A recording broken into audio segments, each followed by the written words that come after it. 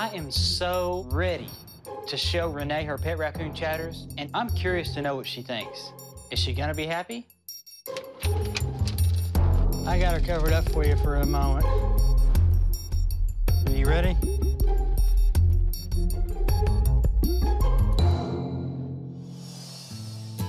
Oh, Chatters. Oh, she looks so good.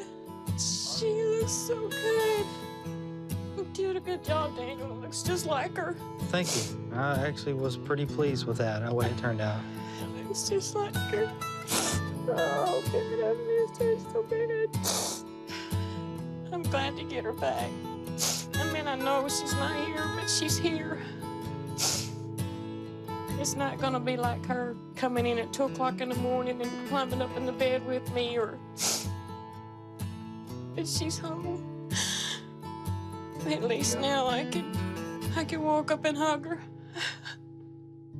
Chatters means a lot to me. She was my baby.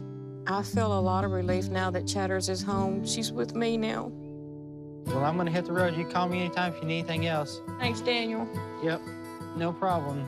She looks good. I hope you enjoy her. I will.